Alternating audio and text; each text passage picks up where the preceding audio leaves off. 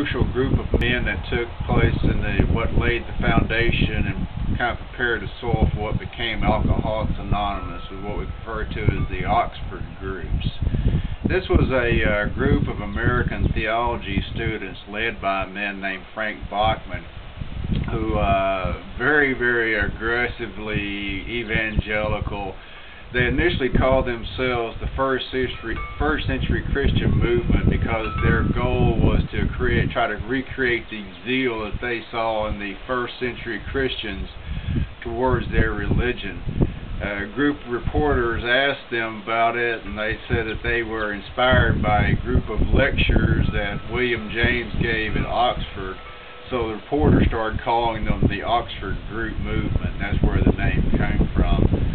Several of the early members of Alcoholics Anonymous were members of the Oxford Group as well. However, it became clear fairly quickly that Alcoholics Anonymous had to break away from the Oxford Group movement. But that's the topic for another video.